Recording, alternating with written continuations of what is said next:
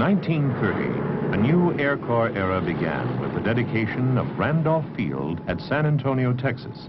As headquarters for the Air Corps Training Center, it soon developed into one of its more important bases. It was at Randolph that many of America's World War II Eagles learned to fly. The winter of '32 was a man-killer in the Southwest. Navajo tribes were snowbound in Arizona without food and other necessities. The 11th Bomb Squadron from March Field was sent to help. Traveling at 133 miles an hour in open cockpits at 0 temperatures, the B-2 Condor crews dropped 15 tons of supplies. It was a unique act of humanitarianism. Machines designed to destroy an enemy were saving Native Americans. While American pilots were flying missions of mercy at home, an ominous voice was heard in Europe. Many laughed at Adolf Hitler as he and his Nazi party were coming into power. But with a highly mobile army, the Wehrmacht, and a well-equipped air force, the Luftwaffe, Germany posed a great threat to world peace. In the meantime, the U.S. was developing faster and more powerful aircraft, the B-9, the P-26, and the B-10. An excellent trial for the new B-10s came in 1934, when Lieutenant Colonel Hap Arnold led 30 officers and enlisted men on a long-range test flight from Washington, D.C. to Alaska. On the return trip from Juneau to Seattle, the crews flew 990 miles non-stop through fog and rainstorms. Thus, as early as 1934, the Air Corps demonstrated that it was technically possible for an enemy to attack the United States from the Arctic. When the volcano Mauna Loa on Hawaii suddenly became active, the government called on the Army Air Corps to bomb the lava flow and try to save Hilo City. 5 Keystone bombers dropped 6,000 pounds of high explosives on the lava stream and its source. 2 days after the bombing, the river of fire slowed, then stopped completely, and Hilo City was saved by air power. In March 1935, the Army set up 3 combat wings, one at Langley Field, Virginia, for the east, one at Marchfield, California, with aerial forces to protect the west, and one at Barksdale Field, Louisiana. Thus, the nation was provided with small, mobile air forces that could spot and intercept hostile forces before they could get within striking distance. And if necessary, planes could be dispatched to reinforce American bases in Hawaii, Panama, or Alaska. Control of this tactical force was centralized for the first time under the newly formed General Headquarters, Air Force.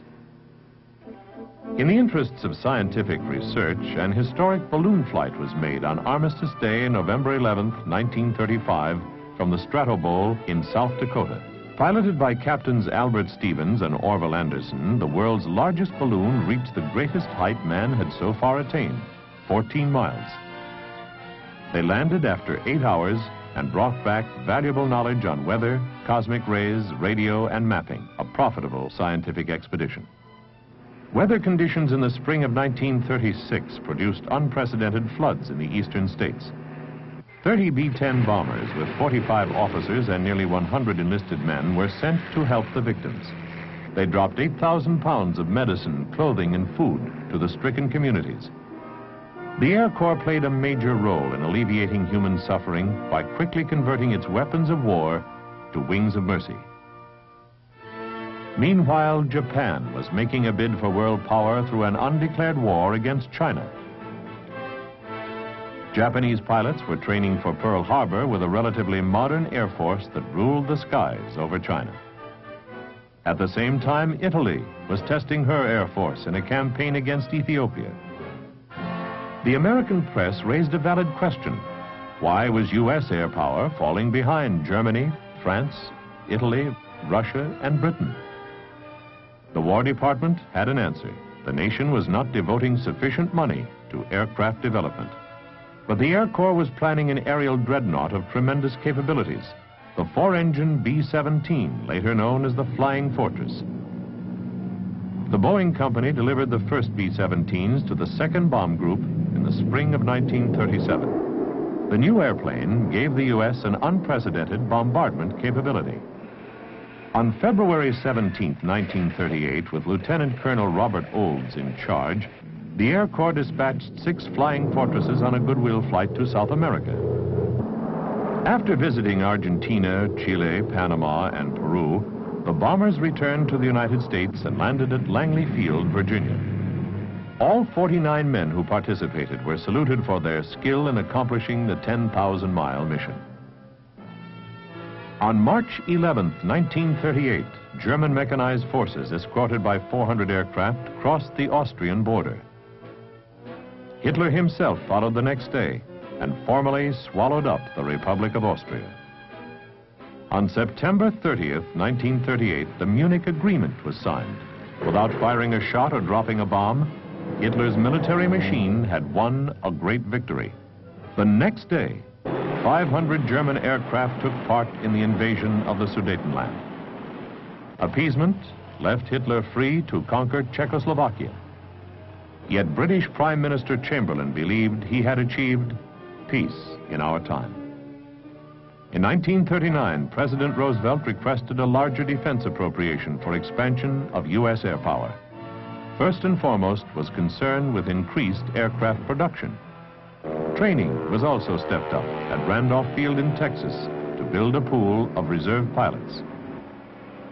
There were intensive studies in meteorology, navigation, radio, and air regulations. On completion of the training, most of the cadets were sworn in and commissioned as second lieutenants in the Air Corps Reserve. Rigid training converted raw recruits into men physically and mentally fit to defend the nation. On the fateful dawn of September 1st, 1939, Hitler directed the German Army and Air Force in a lightning-like campaign against Poland. Without warning, 2,000 modern German combat planes took off for the first aerial blitzkrieg in history.